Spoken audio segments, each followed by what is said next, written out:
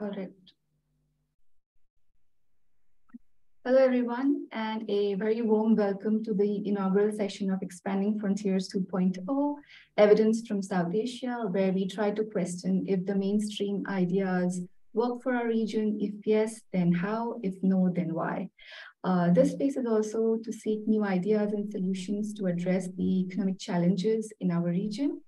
And this webinar series is jointly organized by Suresh Govindapuram and Vikram Barban and myself. Today we have with us Dr. Sashi Sivramkrishna, and the title of his talk is An Introduction to Modern Money Theory, MMT in short.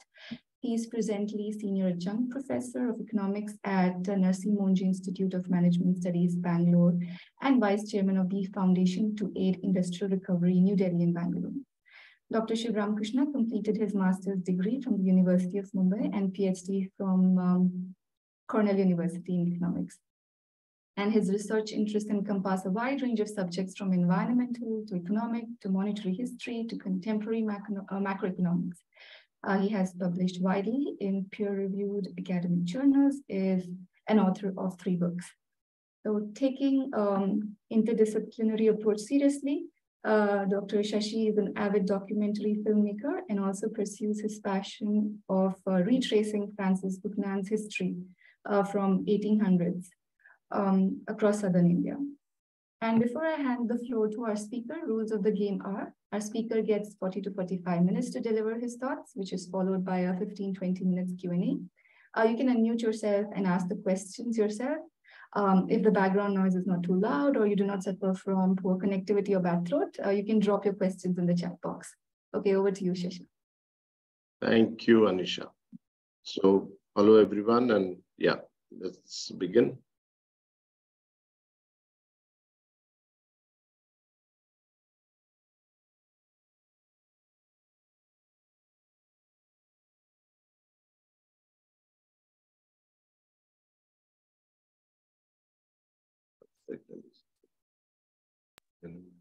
Yeah, okay. So what I want to do today is introduce some of the very basic tenets of modern money theory. Maybe some of you are familiar with it, but I would like to go through it right from the fundamentals. And I won't cover, most of it, just the I would say 2 essential tenets of modern money.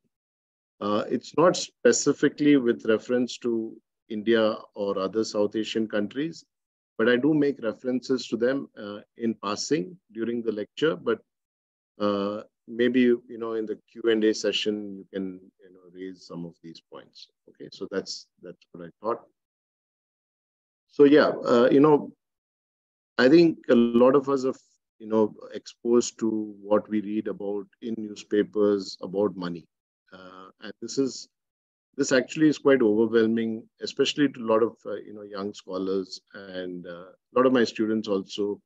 If you ask them about money, their notions about money, this is what they would very commonly read. Right? So this is, I've just taken a few sentences from general news. So we are all used to the notion that the government has to earn money and then spend, right? So it has limited monetary resources in that sense. And like a household or a company, it basically has to economize on the use of this money. That's really the bottom line. So of course you have this question of affordability. Just like you and me, we cannot afford a lot of things. So this is translated into the same for the government, where, for instance, the government cannot afford a minimum income or a basic income scheme or an employment guarantee scheme and things like that, right? It has to, keep the fiscal deficit limited to some extent. It cannot afford to go beyond a certain number, which is usually now considered to be 3% of GDP. So, the question of affordability comes in when it's, about fiscal deficits. The government also might need to sell some of its assets in order to, earn money in order to spend. So that's another common notion, and that really drives a lot of privatization. Maybe for other reasons, about efficiency and so on. But one reason for privatization might be for the government to, earn money in order to spend on other sectors. We are also exposed to this notion of taxpayers' money, which might be useful in some discourses, but I think it's common that the taxpayer now feels that he or she is actually funding a lot of government expenses, and their money should not be wasted in schemes which might not appeal to them. So this is not specifically with reference to India or any of the South Asian countries. We even find it in the UK, for example, where I got this recent, not very old statement from Jeremy Hunt, where he says that the government must give the world confidence so that they'll be able to pay their debt. Right? So just like you and me or a company, they have to be able to repay their debt, and therefore they must consolidate on their expenses and save money in that sense. And one might wonder whether the same thing happens in the United States, because after all it's the dollar. So maybe the other countries you can argue it's the pound, it's the rupee, it's not like the dollar. But we find the same kind of discourse in the United States. So, for instance, this is a senator, I think, or a congressman who said this, and you can see that they're so worried about national debt, about spending money, about how it's going to overwhelm families and businesses. And the key here is, to live within their means, the government, that is. And for all that is said, if you really look at US debt over the years, this is from the 1970s or 60s, it's always increasing. Debt never decreases, right? So overall debt as percentage of GDP, it might change, but if you look at the overall US debt, it never really decreases. And in fact, it's interesting because if you look at the early 2000s, there is actually a slowdown in the increase of debt. And the gray lines here are the recessions and depressions in the US. Not depressions in this period, but major recessions. So you can see early 2000s there's a recession, and debt has actually been flat there. And you can see also in the beginning of 2008 that debt is actually flat, and followed by a severe recession of 2008. So maybe that's one reason, if you really follow MMT, maybe that's a question which arises, that if you try to repay debt, the state tries to repay its debt, it might cause problems for the economy. But overall, you can see the trend here is it's never really decreased. In fact, it's very difficult to decrease debt. So I'll come to that later. So, this is the normal view that we get in most textbooks like Mankiw and, so on, that what we call the classical view of money, which is that money basically arose as, a means of exchange, because barter was an inefficient system. And therefore, somebody in the private sector, in some sense, invented money. And this is important because once you have money, then exchanges become smoother. You can specialize. There'll be improvements in standards of living and so on, right? So that's the basis for money. And the whole classical theory then is to ignore money in some sense and look at the real economy. You lift the veil, and look at the exchange mechanism of the real economy. And this, is present in most of the, new classical thinking, the monetarist thinking, the new Keynesian, even RBC theories, and so on. So all these kinds of theories have actually accepted the classical view more or less, where they accept the neutrality of money. Money can be ignored in some sense, and you look for real exchanges. So the way we define money today in most textbooks is that, through its functions, right? So we all know this: the unit of account, the medium of exchange, and the store of value. So that's really the functions of money, which also defines money. But what's interesting is that money in most of these, texts, for example, would be defined as an asset. And like gold, silver, even paper money, or paper currency, or today cryptocurrencies. So any kind of asset would be money. In fact, if you look at monetary aggregates, they look at assets and extend that to property and gold, silver, whatever it might be.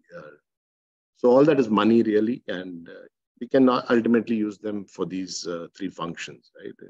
In some sense. So, but what's interesting is when you talk about an asset, it's not very clear what kind of asset it is, right? Because there are two types of asset. One is a physical asset, the other is a financial asset. And there's a big difference between them. So I wouldn't say this definition is, this view is wrong, but yeah, it's limited in that sense, and it's a little confusing if you think of it just as an asset without specifying what kind of asset it is. So Bitcoin, for example, would be very different from paper currency, right? So the different kinds of assets. So we need to be careful here, and that's one reason why we must delve into MMT for a clearer definition of money. So I'm not going to go into the history of money, but I'm going to start with modern money, the definition of what we call modern money.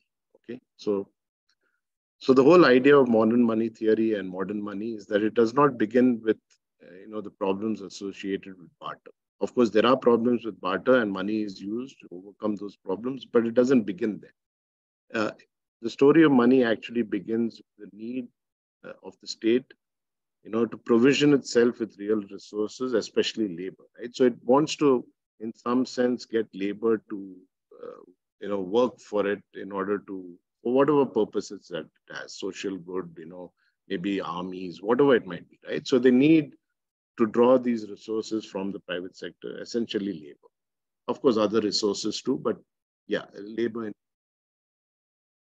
So how does it do this in a modern economy? It does this by issuing promissory notes, right? So it's better to think of money as a financial liability, because if you look at, I'll just put up a picture in the next slide.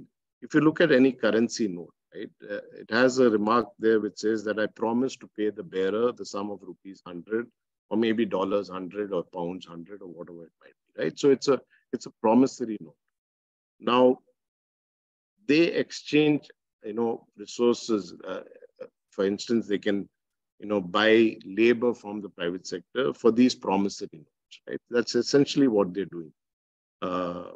They give you a 100 rupee note and you might accept work, right? So the bigger question is, why do we accept these promissory notes and in some sense work for the state, right? So that's the most important point here. So why should the private sector accept these promissory notes, right? The reason for that in modern money theory actually comes from an older school of thought, Chartalism and so on, but we'll keep that aside. We'll get to the basic point here, is that the reason why we accept these promissory notes is that because the state will only take these back, and only these currency notes. So I'm keeping out banking for the time being. But if you ignore banking, right, they will only take back these currency notes, promissory notes, in settlement of any obligations owed to the state, right? So if you have to pay your taxes, it can be paid only in these currency notes. They will not accept anything else. And that's very important. Okay, so I'll just explain that with a very simple example. But yeah, so what we are saying here is that modern money is essentially a tax credit. Okay, so they can give you these promissory notes and you will exchange goods and services with them. And the reason why we accept those promissory notes is because we need to pay our taxes and settle the obligations due to the state, owed to the state, only in these promissory notes. Okay, so that's really the key. So yeah, this is just a picture of some of the currency notes from different countries. You can see in the Bank of England promises to pay the bearer on demand the sum of 10 pounds. In India, it's the sum of 10 rupees. In the US, I've shown you the state will, the governor or the chairperson of the Fed will pay the bearer on demand $20. Okay, so that's really the whole point of a promissory note. So, there's a MMTer by the name of Warren Moslow, gives a very interesting example of why we accept these promissory notes. Okay, so he talks about a classroom where the professor asks his students whether they would be willing to stay back in the classroom, for an hour after the lecture in order to clean up the room. Okay, so something for social good. And he promises, he tells them that he would give them a visiting card each. Okay, so he asks the students whether they would be willing to work, and obviously the students say no. What would we do with the visiting cards, right? But then he says that in order to leave the room, there is a security guard at the door, and if you want to leave the room, you would have to hand over his visiting card. Okay. Now, as soon as he makes that condition, puts that condition, right? All the students are willing to work for an hour for a visiting card because that's the only way that they can leave the room, right? So if you look at the state, right, it's basically saying that you have to pay your taxes only in these promissory notes, right? They would not accept anything else except these printed pieces of paper. And there would always be someone who's willing to work for it, right? Because you have to settle all your obligations owed to the state only in these promissory notes. So if they're able to enforce a tax and collect, right, then this becomes acceptable to the general public. That's what drives money. Now, it's also true that we can have exchanges in the private sector using our own promissory notes, right? So I can always go to my local grocery shop and issue a promissory note, and perhaps based on trust and things like that, the grocery shop owner might give me, 10 kilos of rice in exchange and say, okay, pay me after 3 months, right? But when it's time for final settlement, he would want these promissory notes, right? And he would accept these promissory notes in final settlement of that obligation which I owed to him, right? So that's the difference. It's not that we cannot issue our own promissory notes. They're unacceptable, but they won't be generally acceptable. And final settlement will happen only in these promissory notes. So how do we define modern money? It's basically fiat currency plus legal tender. Okay, so that's the definition we would go by in MMT.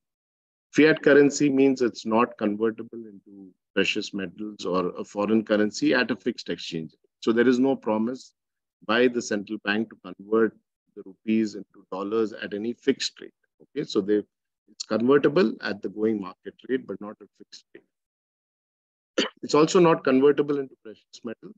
So we know that, right? So there is a promise to pay, against that. For instance, if you look at this currency note, the governor promises to pay the bearer the sum of rupees 10. At one point of time, you would get 10 silver coins, 10 rupees for this, right? Rupees were essentially silver coins of approximately 11.66 grams, 96% purity or 92% purity. So you would actually get that in exchange. But today we have fiat currencies. So if I go to the central bank now with this 10 rupee note and ask them to give me rupees, they would give me 2 5 rupee coins or maybe a new note, right? But they won't give me silver or gold or whatever, right? So fiat currencies are not converted. It's also legal tender, and this is very important. Legal tender means that all obligations owed to the state must be settled only in this unit of account and money thing it specifies, and only that, nothing else, right? So you cannot pay your taxes today in silver coins or in gold or in rice or in wheat or whatever. You have to settle your tax obligations only in this money thing. Like I said, we'll keep banks out of this for the present, but yeah, I'll introduce that as the second tenet here. Okay. So imposition of tax obligations and the ability of the state to enforce these tax obligations in some sense drive modern money. Okay, so that's really why the promissory notes of the state become generally acceptable. And yeah, this is true of most countries. If you notice here, I've not included the euro because they do not have modern money by this definition. At least the independent members, the members rather do not have monetary sovereignty as, for instance, Japan, USA, UK, India, and so on. Okay, so it's better to look at modern money as a financial liability, right? They're promissory notes, basically, rather than looking at it as an asset. It's certainly not a physical asset because that would become barter in some sense. And it's better to look at money as a financial liability. Now, the main thing about a financial liability, unlike a physical asset, right? A financial liability always appears in someone else's books of accounts as a financial asset, sorry, right? So every financial liability, if I have a financial liability in my books of accounts, it must appear in some other person's books of accounts as a financial asset, right? Now, a physical asset does not appear as a physical liability in somebody else's books of accounts, right? So if I own, for instance, 10 grams of gold or silver, that would appear purely as a physical asset in my balance sheet as an asset, right? It doesn't appear in your books of accounts as a liability. But if you have a financial asset, like you have maybe currency with you, right? In your wallet, you might have, let's say, 1,000 rupees. That appears in your books of accounts as an asset. At the same time, it's going to appear as a financial liability on the central bank's books, on the RBI, Reserve Bank of India's books, right? So keep that in, that's very important. So whatever appears as a financial liability in the central bank's books of accounts, right, becomes a financial asset and has to be a financial asset to some other entity, right? And very often it has to be the private sector.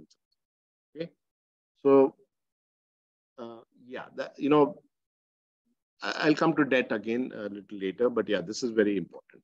Okay, so always note that a financial liability has a corresponding financial asset. How does this government introduce money into the economy? Essentially through its spending, and in a modern system, it's essentially through keystrokes, right? It doesn't really print money in the physical form today as much. That's only according to how much we desire to hold in the form of paper currency. But yeah, typically money today is created by keystrokes, you know, through the central bank. Okay.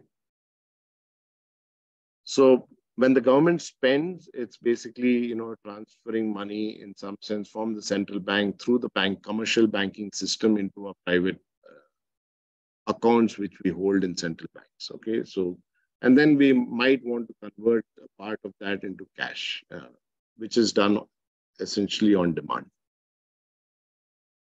So yeah, this is an interesting statement which Bernanke makes soon after the 2008 recession, and he was asked in a hearing, you know, whether the government, I mean, the Federal Reserve was using taxpayers' money in order to bail out banks, right? So, and I think this was on a program called 60 Minutes, where, you know, the interviewer, it also appears, yeah, later in an interview on 60 Minutes, which is interesting. But yeah, this was during the hearing.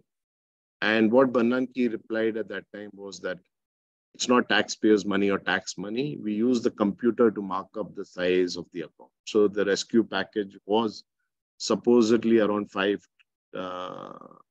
trillion, I think. And yeah, essentially they use the computer to, you know, enter the amount, 5 with 12 zeros. Okay, so that's really how it was done. You don't really print money in some sense. Okay. Okay. Now, we can ask some fundamental questions here. Does the government really need to, you know, tax people before it spends, right? So if you look back at the example I gave you of the classroom, right? You know, do I really need, how could I even collect, you know, my own visiting cards without issuing them first, right? So if I had not issued the visiting cards and I'd asked the students to present my visiting cards if they wanted to leave the room, they wouldn't be able to, right? So if the government does not spend its money into existence, there's no way it can collect taxes in that money thing, right? So actually, if you think about it, the spending has to come before the collection of revenue. Okay, that's the fundamental point we're making here. That the government must first spend its money into existence and then collect a part of it back as revenues. The second point is, can the if you again borrowings, right? So can the government actually borrow its own liabilities, right? So when the government issues bonds, right? Again, I'm keeping out banking for the time being. But if you think of only a cash economy, right? How would the government sell a bond to me, for instance, right? Because it wants its rupees in exchange. Okay, so it takes the cash from me and gives me a bond, right? It's not going to give me a bond for anything else except, in exchange for cash, which are its own financial liability, right? So what it's doing here is borrowing its own liability. That's not possible. You cannot borrow your own financial liabilities, right? So once again, the borrowing has to happen after the spending. Okay, both the tax collections and the borrowing happen after the spending and cannot happen before the spending. So the question is, why does it collect taxes then if it doesn't need? So very often, this is an argument made against MMT, is that why do you need taxes at all, right? You need taxes because unless you have, you in some sense, compel the people to pay taxes, they wouldn't accept your promissory notes, right? So taxes drive money. So you need to enforce taxes, and only then people are going to accept your promissory notes, right? So taxes have to be there in order to drive money. But apart from that, taxes do serve other purposes, right? The government collecting taxes actually destroys money. So it destroys purchasing power in some sense, right? So it can be a useful means of controlling inflation. It might also address some other, aspects like, you might want to address the problem of inequalities. You might also want to, change the allocation of resources, let's say from, polluting technologies to green technologies. You might use taxes there. But if you look at a purely financial and monetary purpose, I think taxes are essentially to drive money. They drive the promissory notes of the state, and also to control inflation to some extent. And if you think why does the government issue bonds? It's essentially because they want you to postpone your spending. They might not want to, demotivate you by collecting everything out as taxes. They might say, okay, you postpone your spending and we'll give you something in exchange for that. We'll pay you an interest rate for that. So really, it's to postpone spending. It's not really a source of revenues. That's what we want to emphasize. And we'll touch upon this later. We cannot go too much into depth in this aspect. But bonds are also an important instrument of monetary policy because banks, once we introduce banks who hold a lot of bonds, which are then used for repo transactions and, in order to, for the central bank to pursue its monetary policy. Okay, but what is important here, we should understand, is that bonds are not really a way of collecting revenues. It's not really a fiscal policy instrument. It's more an instrument of monetary policy in order to achieve interest rate targets set by the central bank and so on. Okay, so that's what we want to highlight here. Okay. The problem of fiscal deficits, right? So we're all concerned, generally speaking, about fiscal deficits, and it's become a big issue in the media. The first thing about the budget, which is discussed across television channels, is the fiscal deficit. Whether we have been we have been able to get it within 3%, 4%. These numbers, right? I'm not saying that it should be 20% or it should be 2%. It's just that today fiscal deficit numbers, the target numbers have become, an end in itself in some sense. Okay? So fiscal deficits, we know, are nothing but government spending minus taxes. That's how we define the fiscal deficit. And public debt is the accumulation of these fiscal deficits over the period of time, right? So we saw the graph earlier that the public debt of the US is basically accumulated fiscal deficits, and it's been increasing steadily, for decades. So what is happening when the government is running a fiscal deficit, right? Like I said earlier, fiscal deficits are nothing but the liabilities of the state or the government, right? If you take the central bank as an institution of the state, so it's basically accumulating liabilities. But these financial liabilities must be a financial asset to somebody else, right? That's accounting 101, so you cannot dispute that. And whose asset is it, right? It's my asset, it's your asset, it's the asset of the private sector, right? So in order for the private sector to accumulate net financial assets, right, the government, the state in some sense, has to accumulate financial liabilities, okay? If the state were to accumulate financial assets, then somebody has to have financial liabilities, right? And that must be you and me, right? So for instance, if I have 1,000 rupees in my wallet, what does it mean? It means that the government has spent some amount and taxed something less than that amount, which must be 1,000 rupees, because that's what remains with me, right? Now, if they want to run a fiscal, balanced budget, they could have taxed me the whole amount, right? So let's say they spent 10,000 rupees, or let's keep it at 3,000 rupees. They've taxed me 2,000. I have 1,000 rupees in my wallet.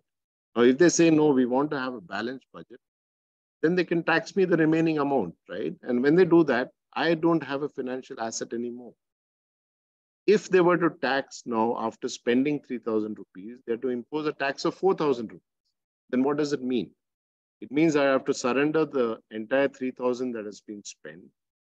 I would also have a financial liability now, an additional 1,000 rupees, which has to remain as a financial liability, or I have to settle it with my savings.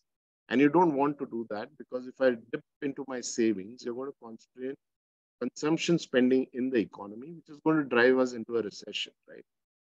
So, this whole idea that we have this notion that the state is like you and me, and therefore, just like it's prudent for me not to be in debt, right, in some sense, the state too must be in that position, right? And they must have a fiscal surplus. So, I think it was in previous election campaign that Hillary Clinton says that she would run a budget surplus, right?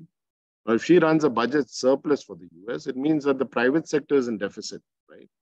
That's going to, induce a recession in the economy, right? So why would they want to do that? But yeah, it's this whole idea that the government should be. It's always better for the state to run deficits, okay? Because they can. If you think about it again, right? How does the state actually repay? Let's say it runs a deficit, it issues a bond, and then it says, okay, I have to repay the bond after 10 years, right? How does it repay the bond?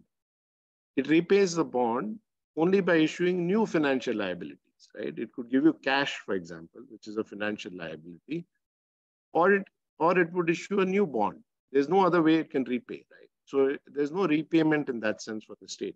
Okay? So they repay it with new financial liabilities. That's the key here. Which I cannot do, right? Because when I take 3 months credit from my grocery shop here in the neighborhood, when it's time to settle the debt, I cannot issue a new liability and give it to the person, right? They won't take it. They say, no, you settle it with the liability of the state, but not your liabilities, okay? So they won't roll it over in some sense, right? But the state does only that. You don't repay debt in any other way. And that's the reason why debt never falls, right? They could do it in some sense through, auctioning of, let's say, 3G networks or whatever, but that's very small. It cannot really repay the entire, debt of the state. Okay. So yeah, keep in mind that public debt is nothing but the financial assets of the private sector. Okay. So when we, for instance, see these numbers, the US, they have a debt clock, right? If you look at these numbers, This is about 12 trillion. This is old data. I think now it's about 20 trillion, if I'm not wrong. What does it mean, right? This is the national debt of the US, and people get worried about it because this is clicking all the time, increasing, and they put the share of the people. So the share of the people here is what, $100,000, right? So people get afraid of this. But if you really look at it the other way, it's nothing but the assets of the private sector, right? So it's great actually. There's nothing wrong with it. So, for instance, I own Government of India bonds, right? It's the debt of the state, but it's for me the best savings that I can have, right? It's the safest savings that I can have today. I can put my money, my savings in equity shares, I can put it in gold, in property, but all of them are risky. But the financial liabilities of the state, of the Government of India, is the safest, savings instrument for me. So my portfolio of savings would always have some amount of, maybe a PPF account, it might be, Government of India bonds, some very safe instrument. And there's nothing safer than, in India, a GOI bond. So yeah, I think we should think very carefully about fiscal deficits, about fiscal surpluses, and, not get carried away by numbers. That's very important. Okay. So MMT then argues that a government can never be, can never go bankrupt in its own currency. And I want to emphasize in its own currency, because this is very important for many of the crises that, South Asian countries are facing, right? But yeah, even Sri Lanka or Pakistan or whatever, any other Asian country or developing country would never go broke in its own currency. Okay. That's very important. That doesn't mean it cannot go broke. It can go broke in, obviously, in dollars. Okay. Yeah, this I've touched upon. Debt's nothing but, it's not debt the way we think of it. It's basically an accounting entry, basically. So very often now the argument against MMT is that the government, we are arguing here that the government can issue its own financial liabilities. There's no really, upper limit to it. And therefore, the government must do that or should do that. Right? That's not the argument that we're making here at all. Right? We're just saying that this is the way the monetary system has been, has evolved and has been, since created. And we should leverage this wherever necessary. Right? Doesn't mean that the government should spend unlimited amounts of something. Okay, but yeah, it can. Okay. So when we're talking, about spending, right, there is no doubt that spending can lead to inflation, and that's the critical limit actually that MMTers, always are arguing that inflation is an indication of overspending to some extent, but inflation again is not necessarily a macroeconomic phenomenon purely. It could be because of certain like for instance, supply chain bottlenecks. It could be because of a war. It could be because of something else. And it could be very sectoral. It need not be very general across the economy. So we need better theories of inflation, of course. But yeah, inflation is a sign of excessive spending to some extent, right? Now, obviously, for countries like India, there are issues about the balance of payments and exchange rate issues. So, there is India and, most of the countries, right, except the US, would have more constraints than the US, right? Because they are not international reserve currencies, and therefore there would be, degrees of monetary sovereignty. But that doesn't mean that we don't have, leverage. Okay, so we do have leverage, but complexity of the economy, the nature of our exports, all that does make a difference. Okay, so in fact, one of my students is working on the issue of monetary sovereignty and whether we can create an index of monetary sovereignty across some of the developing countries. Okay. Now, many of the crises that we come across, like Sri Lanka, Pakistan, and so on, have been really, in the external or dollar denominated debt, right? That's where the countries get into a problem because they cannot issue the financial liabilities of the US, right? They cannot issue dollars. So obviously then there is a problem, right? So very often what they do in order to repay debt is to go out in markets and start buying the dollars. Their own currencies depreciate. You have, imported inflation, things get out of hand, right? So yeah, one has to be very careful about external dollar denominated debt. And, if you look at the Sri Lankan problem, right, essentially they depended only on, to a large extent on tourism. And when tourism crashed during the pandemic, they didn't have enough dollars to service their debt and so on, right? I think that's very important that one must not leverage, excessively the external debt. Okay, so that's a very important indicator. I think in that respect, India is very safe because our dollar-denominated debt is now only about 4 or 5% of GDP, right? So it's very much under control here, and therefore it can never be similar to these these economies, at least in the present condition. Okay. I don't know how I'm running on time, but how much time do I have? You can still take another 5 to 10 minutes. Okay, so let me, I won't touch upon job guarantee scheme, but yeah, that's, one of the policy implications of MMT is that they argue that, or rather we argue that the government can always, afford a universal job guarantee scheme. And that's really what is required. Having unemployment is a waste of resources. It's inefficient. Okay, so yeah, these are, I'll go quickly through this. So yeah, the whole, argument that, when you have large debt, you have high interest rates crowding out the private sector. If you look at the pre-pandemic data, right, you can see clearly that, the US ran huge deficits, but interest rates were close to zero. If you look at Japan, they have the largest debt to GDP ratios in the Western world. I think more than 250% of GDP, the interest rates were zero. Same with inflation. Pre-pandemic, inflation was very low in the US, in spite of large debt, in spite of large fiscal deficits, and the same with Japan. Okay, Japan was struggling with deflation in spite of its large debt. So there's no one-to-one correspondence between inflation and deficits. Okay, so that's a weak argument.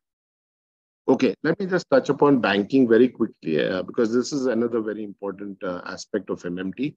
It comes from, it's sort of been brought into the fold of MMT by MMTers. It's also an independent school of thought, the whole endogenous money theory. Okay, so we know that most of the transactions in the modern world are done through bank deposits, right, and not through cash. We don't use cash as much, but we use basically savings banks accounts or current accounts to transfer money between companies or between individuals or whatever in order to settle debt obligations which arise in exchange. Okay, so the textbook way of understanding banking is really that they are intermediaries which collect deposits and channelize them into loans, right? So they take our savings and give it out to somebody else who's then putting it back as investment spending.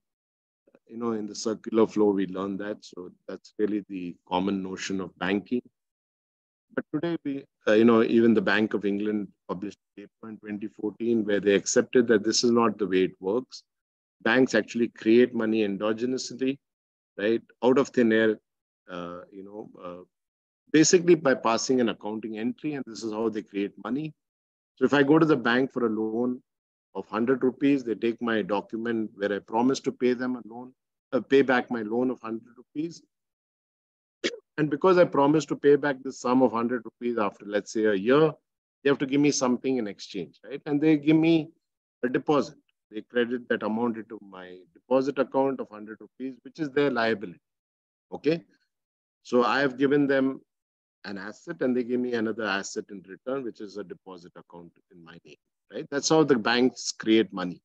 So it's, and there's a economist by the name of Richard Werner who studies what really happened in a bank. When he took a loan, he sat with the bankers and saw the accounting entry.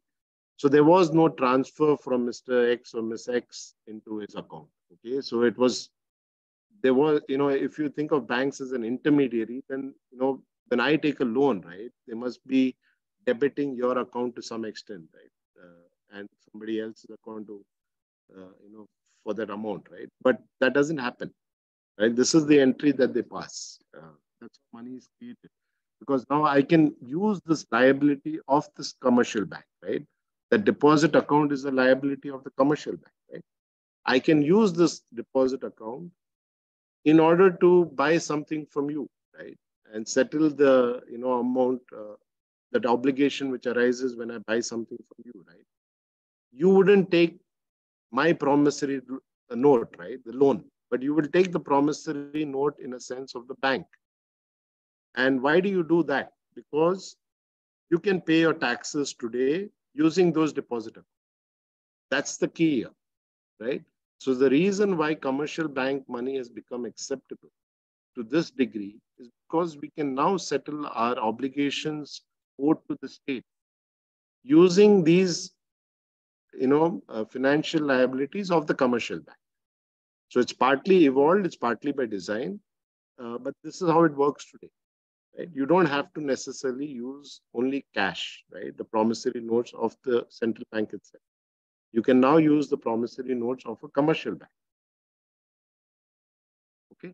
So now, I won't get into this. I think it'll take too long, but this is how the spending happens today, right? So when the government spends, let's say on a road project, right? It gets me as a contractor. How does it pay me, right?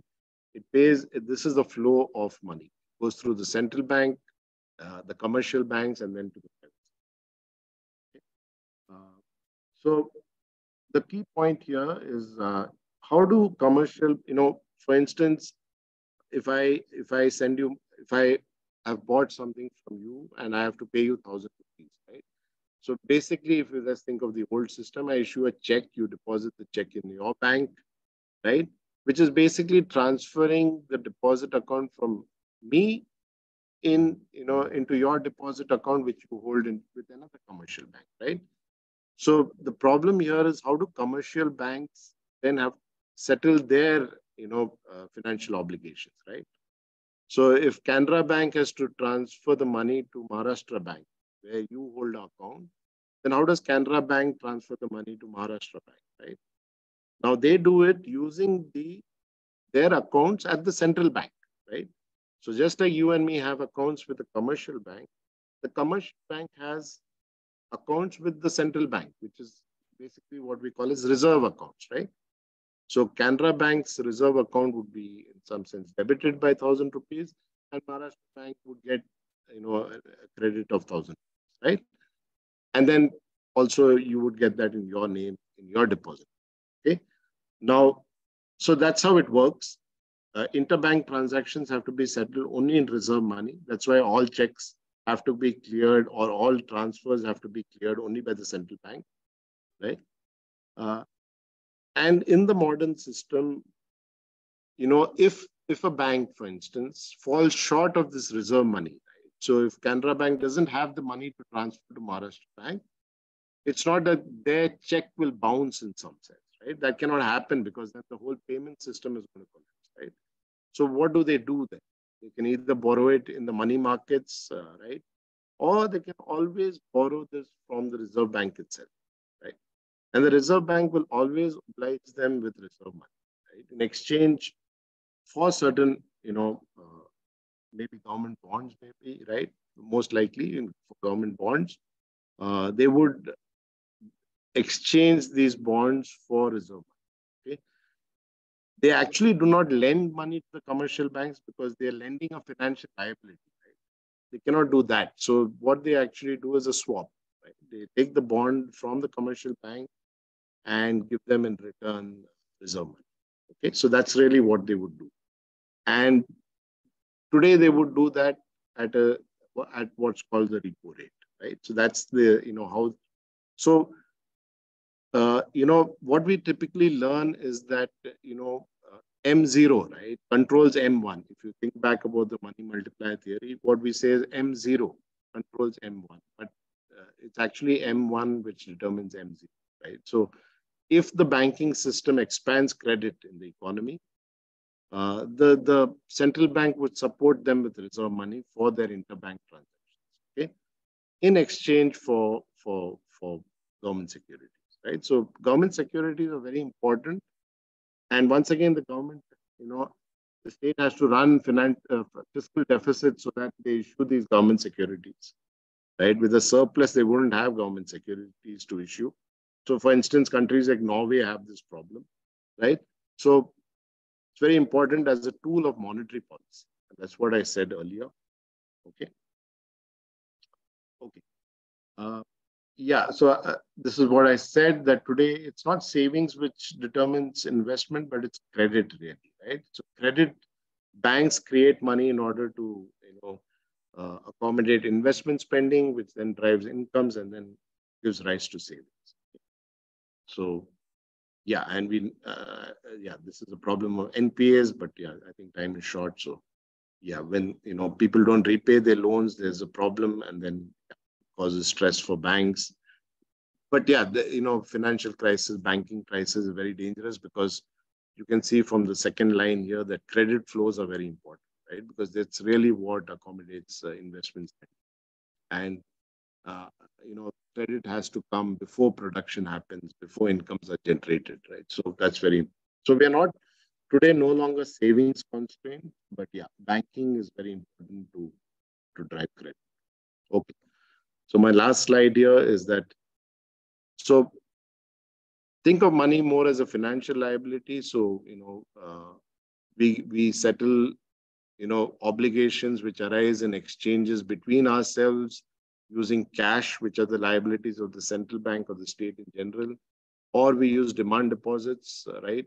Current account, savings banks account, which are liabilities of the commercial banks. And then, the commercial banks themselves use, for interbank settlements, they use the financial liabilities of the central bank, right? So all transactions today are being settled using financial liabilities, okay? And that really differentiates, modern money from things like cryptocurrencies, bitcoins, which are basically very akin to, physical assets, right? They don't.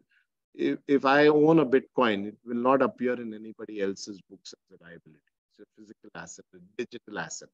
Okay, so that's the key difference. So overall, I just quote Joseph Stendhal, who said that, he's a very staunch Keynesian, who says that we should be wary of the argument that there is no money for it, right? So when you hear this argument, there is no money for something, I think it's a weak one.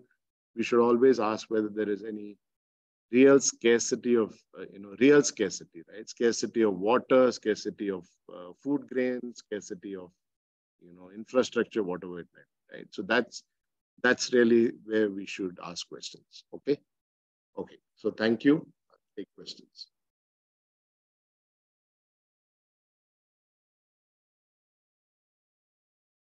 All right, so I think Bikram is going to handle the Q&A session. But before I give him the chair to take other questions, I have a couple of questions. So let me go backwards. So you mentioned banking crisis, which was usually the inability to pay the NPA.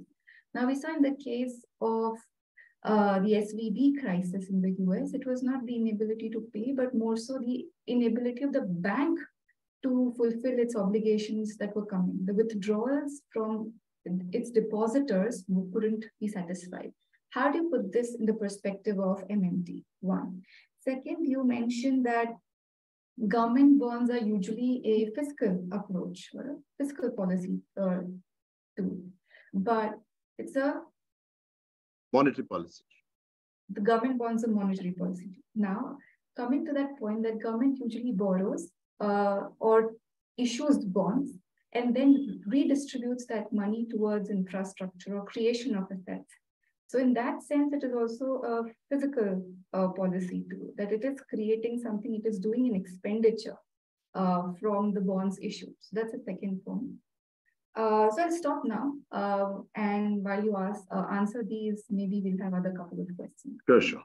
Okay. So SVB crisis, I think was, mistake in some sense by the Fed, right? But what happened there is the Fed has been increasing rates, right? It's actually not a situation like 2008 or, where the government, where the bank really took undue risks, right? So on the asset side of the balance sheet of SVB, you have securities, right? Apart from loans and things like that. In fact, they had invested a lot of money, right, in government securities. Okay. Now, what happened is when the interest rates rose, the value of those securities fell, right? Because the price of the bonds are inversely related to the interest rates, right? So what happened is all of a sudden the assets, the value of assets collapsed, right? They still had their liabilities, the depositors' money, correct? So you had an imbalance in the balance sheet. But there were some speculators who saw this imbalance and said, listen, there's a problem here. The bank is actually bankrupt. Okay. And they started selling the shares of the company, of the bank. Right. Now, when the depositors saw the value of the shares falling, they went to the bank and said, give us our money back. Okay. So it wasn't a typical financial crisis where they have lent money to, not following norms. In fact, they were overcautious. And they've invested in the safest security, which is a government security. But the Fed did not expect this. So it wasn't difficult to solve at all, right? You saw the Fed solved it in a minute, really. They just said that we'll give you reserve money in exchange for the maturity value of the bonds. So you don't go by the market value of the bonds, right? You don't market to market.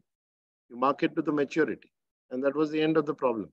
So, very frankly, the Fed can,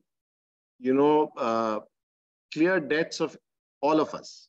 Need not be only of banks, right? Because they create the reserve money, right? So they can take away the loans from your balance sheet. There's no problem for the Fed or for the Reserve Bank, right? The only problem is moral hazard. Okay, so when they waive, for example, farmers' loans, that's not the problem. The money is not the problem. The problem is moral hazard, right? Because all they just have to print their financial liabilities and wipe it out, right? That's why they're asking for, student debt cancellation in the US, right? The Fed can do it. The only problem then is that, more and more people might take debt and not complete their education. It might become a moral hazard issue. Right? It may not have happened in the past. I'm not saying that everyone's going to do it. But yeah, this is the problem, right?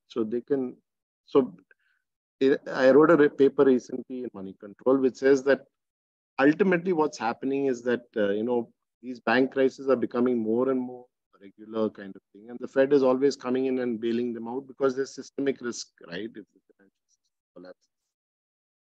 So where does it stop, right? Just imagine now you have only a central bank and no commercial banks. Crises are over because the central bank can always have, negative net worth. There's no problem. They create the money, right? The state creates money. We are all users of money, right? When you're the creator of money, you can have a negative net worth. And many central banks in the world do have negative net worth, right? Their liabilities are more than their assets, and nothing happens to them. The private sector is a problem. So maybe, with CBDCs and so on, we'll see that happening more and more, that, we would be allowed to have accounts directly at the central bank. Then why would I go to a commercial bank, right? If I can have an account at the central bank, and the central bank is also able to disperse loans to the private sector, then where is commercial banking?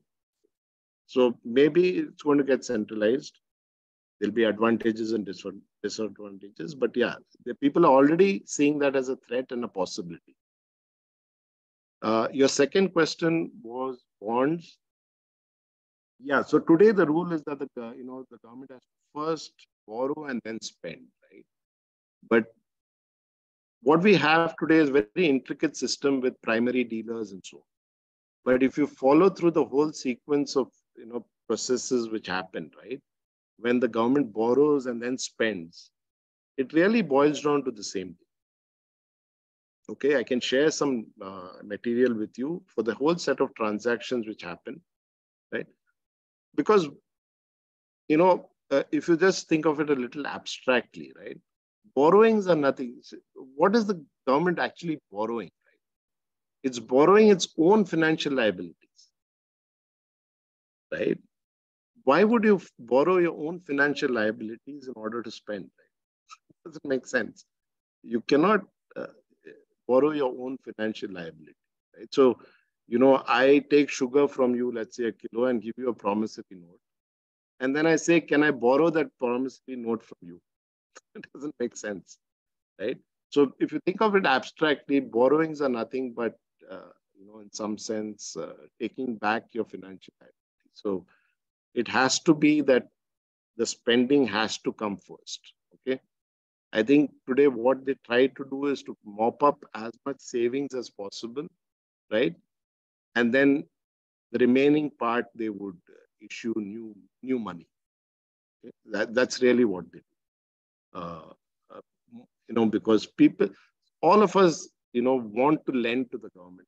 And banks especially have to have government securities, right? In order to, when they expand credit, they need to get reserve money from the central bank. That's when they need the bonds. So they always accumulate bonds.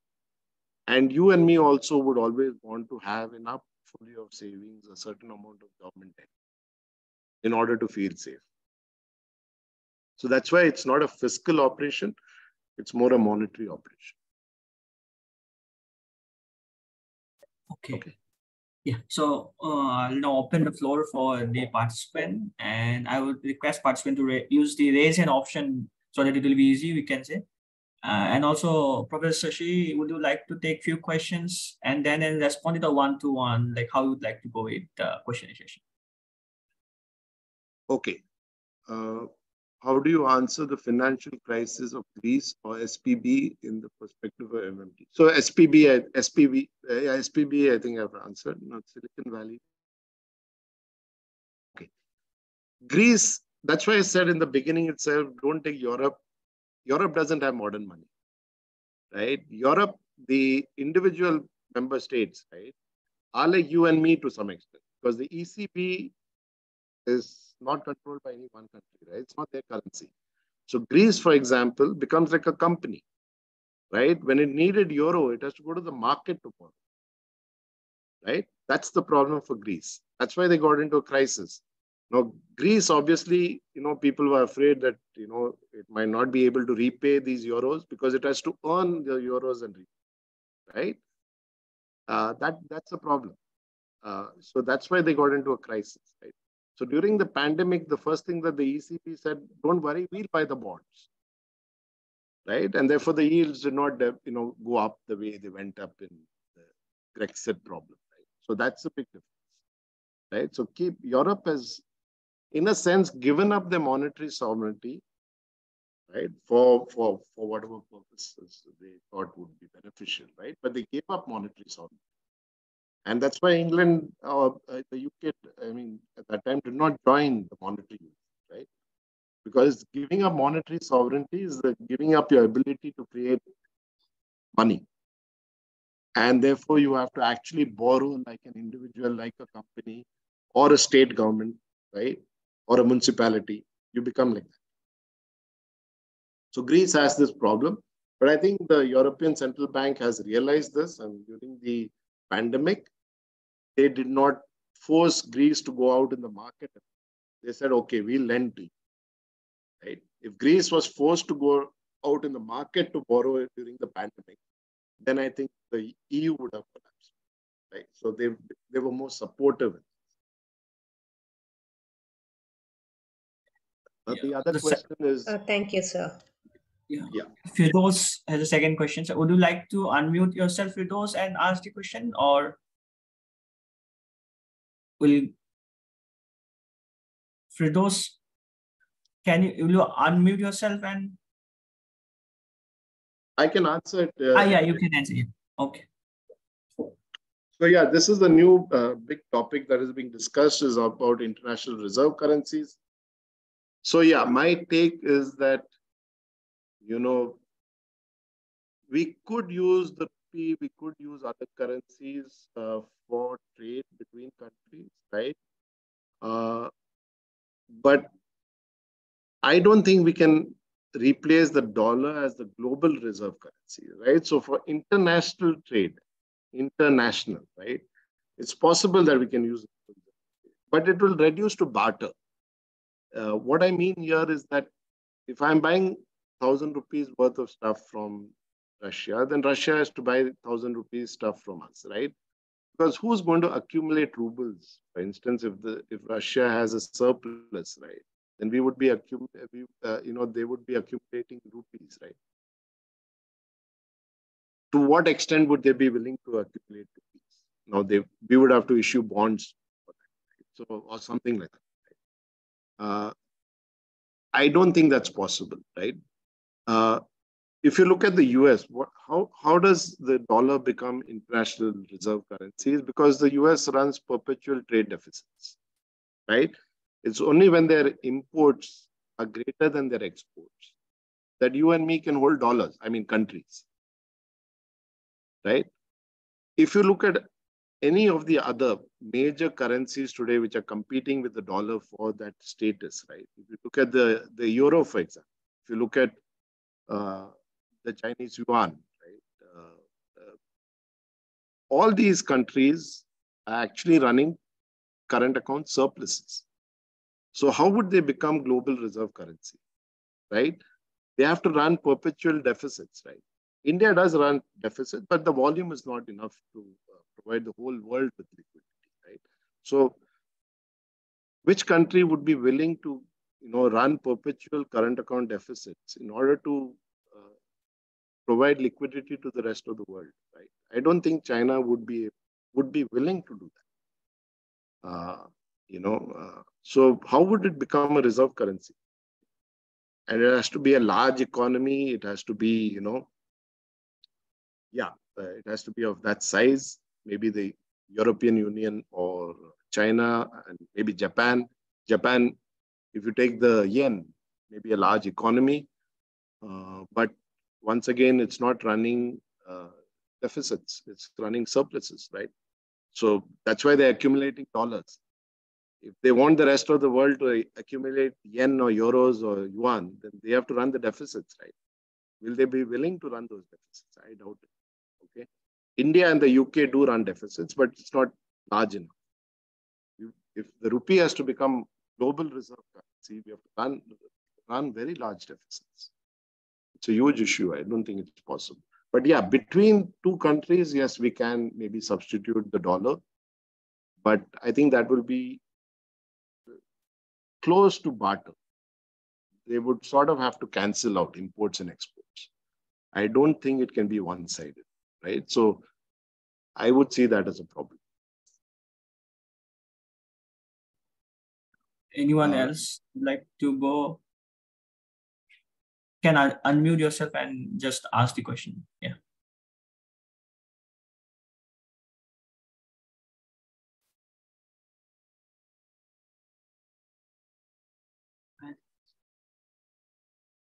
I think there might not be more questions. I have one question, which is a little bit different from it. So, like, if we see the money theory or understand the money thing, so like, what is the issue if we then bring in the universal basic income? Because the money, if we see that it will be given into hand, and then again in the form of tax or something else, it will come back to government or the financial institution. So how you see this whole debate of universal basic income? Because there are both side debate, like some are agreeing. There are social aspects which is relevant, that it might encourage people not to work, and but how you see it in the context of monetary theory or financial theory? So here I would say, going by pure MMT, there is no problem. You can give any income to anybody. I mean, you can set the limit yourself. I mean, sky is the limit, right? So The problem with universal basic income in a more macroeconomic sense is that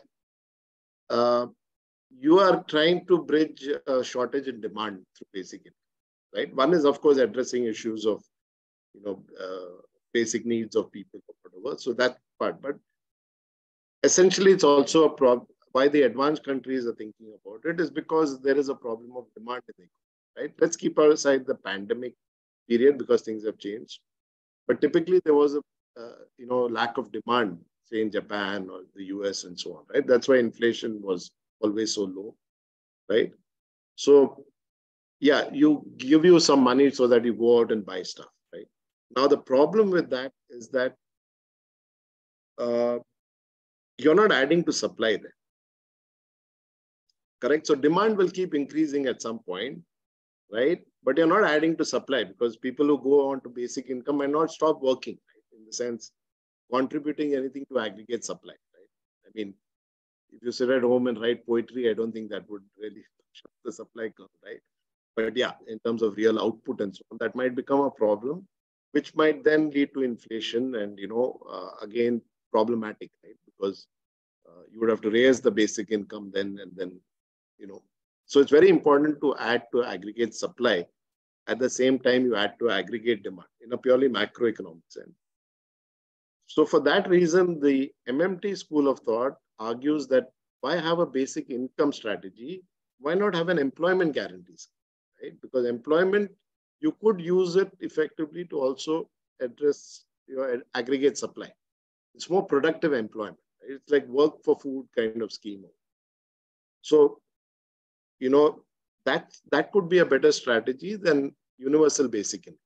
So MMT says that there is no monetary problem, money problem for UBI. But if you think purely, your capability to produce in the longer term is better with the employment guarantee scheme, right? And yeah, so, we argue in favor of an urban job guarantee scheme, right? Because many of these things can be made productive, right? How you formulate the scheme also is important, right? And the government does some very good work with Manrega, for example, right? So you can use that strategy rather than, a basic income strategy. So yeah, typically we don't see a problem with the money aspect, but yeah, more in terms of creating more, the possibility for increasing output is greater with a job guarantee than a basic income. Yeah, like if you are okay, then we'll have one last question and we'll wrap it up as we have already exceeded the 1 hour time. Yeah. So one question is on Bitcoin. Maybe I can just touch on that last. And so also I'll just add on to that question. I also had a similar that I was also thinking of, like you have talked about cash and like deposit and all, but how do you see also the digital transaction? Because as you see in the cash or other, it says that it promises that you are liable to pay, but in digital currency, like how it going to change, like in similar context, whether like Bitcoin, as I said, or also how the digital currency going to change the whole banking and the monetary theory? Nothing. If you look at it purely from a modern money theory perspective, Bitcoins will never replace state money. Essentially, because when it comes to paying, and if you're doing all your transactions legally, we can assume that, right? You might do some things illegally which are not recorded, but we cannot run an economy, right? So you have to pay your taxes in rupees. You cannot pay it in Bitcoin. You do you and me can do a transaction with gold or Bitcoin. It may not be illegal, right? I don't know what the current regulations are, but there's nothing wrong. But if I make a profit, I sell you a painting and I take some gold from you, right? I make a profit on it. I have to disclose that profit to the government and pay my taxes, right? If it's a legal transaction, right? To pay my taxes, I need rupees. I cannot pay it in gold, correct? So how do I pay my taxes? So it's better for me to sell the painting to you in rupees, pay my taxes. If I have any savings from that, I can buy gold. It's absolutely legal. That's what I would do rather than transacting with you in gold, because ultimately my taxes have to be computed in rupees. What if the price of gold falls from now to 31st March 24? right? So I always transact with you in rupees. Bitcoins can never be, if you see the price of Bitcoins, right? They've been going from what, I don't know, $40,000 to $20,000. Suppose I denominated your salary in Bitcoin, right?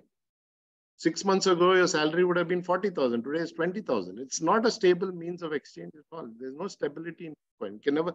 So I think it was El Salvador, they made Bitcoin legal tender, but they didn't make it the unit of account. The unit of account still remained the dollar. They're very cautious on that, right? So these are not stable. Gold today is fluctuating so much. The dollar or the rupee is still far more stable, right? Because you can control the demand and supply. You can control the supply of rupees in some sense in the economy, credit and whatever it is, right? You cannot control these physical assets, and they're limited, right? So Bitcoin is issued to a certain extent. It's not, and the volume of transactions being transacted in Bitcoins is very, very, very, very, very small. It's a pure speculative Ponzi scheme. That's how I would think of it. When Elon Musk sells his Bitcoin, it crashes. When somebody buys, it goes up. He put it on Twitter, it'll go up even more. It's a Ponzi scheme. There's no real value. I don't see it. Okay. If there are no more questions, then we'll wrap up the session. Yeah. Good evening, everyone. Respected sir, I have this concern which is regarding these payment channels that have been developed recently in India. So, which were earlier said that, with the rise in digital transaction, it is supposed that the currency in circulation is to be reduced. But as we have seen with the data released by the RBI, that the currency in circulation in volume terms, it has been on constant rise, whereas like a trend in the transaction through digital currency or maybe with digital payment system, it's also increasing. So how do you evaluate this contradiction, and how do you evaluate its impact on the Black economy in India? If I have constructed this very correctly. Yeah, so I think, both would increase basically over time, right? So as the economy grows, there's, people want to transact with digital currencies. So a lot of people are accepting that. But I would say generally there's also a demand for cash, right? So for instance, I might prefer to, I don't trust my mobile phone, for whatever reason. I want to hold some more in cash. I go to the bank, draw the money and use cash, right? So I think preferences. So, if you go to Japan, for example, this is what I understand. I have not been there. So that people prefer to use cash in spite of it being Japan and, electronically very savvy. They're, it's Japan after all, but they use cash, right? So it's a little of cultural habit also. It's difficult to get away from that, right? I'm sure both will grow simultaneously. I don't see, and personally, I don't see a problem with cash. Of course, there would be a black economy, but that tax enforcement has to become better to some extent. But I don't have any estimates of that. But for me, it's not surprising because cash is nothing but, I'm converting the bank's promissory note, the demand deposit, right, into the state's, promissory. That's really what I'm doing, right? So when I go to the bank to draw cash, what is happening? The bank reduces their liability to pay me a certain amount. And instead, they give me the promissory note of the state, right? So they call the RBI literally and say, okay, send some money. And, their reserve account is debited at the RBI and they give me cash, right? It's my preference what I want to hold. Now, there is a possibility. There is, people are not paying taxes, but I think that's a different issue in that sense, how the tax enforcement mechanism, the tax collection mechanism, right? So I think that estimates I don't have, but I don't see a contradiction there. I think as the economy grows, both would grow. And certain European countries, they prefer completely digital, I think today, Sweden, maybe. Japan is still preference for cash, right? So a lot of transactions are happening in cash in Japan. It's a cultural thing. I think even many of the Western countries, they don't have the kind of electronic payment what we find in India. So it's still not maybe as. So just yesterday I was reading that some of the Western countries actually look UPI, for example, is a great addition in India and things like that. So they still don't see those kinds of payment systems having developed. I think it's a cultural thing. It'll take its own course. Yeah. So yeah, so we have already exceeded time, so we'll wrap it up. And as we come to the end, let me extend a heartfelt thanks to our speaker and also all the participants who have joined from across the world, and also has been enriched discussion, and also the speaker for giving an informative session. So once again, thank you so much, Professor, for accepting our invitation and enlightening us with your insightful talk. So, and also I thank heartfully to the YSI members as well as the participants for joining us today. Once again, thank you all, and hope to see you soon in the upcoming session, and have a wonderful weekend. Thank you. Thank you very much. Thank you all. Thank you, sir. Bye-bye. Bye. Bye-bye. Thank you.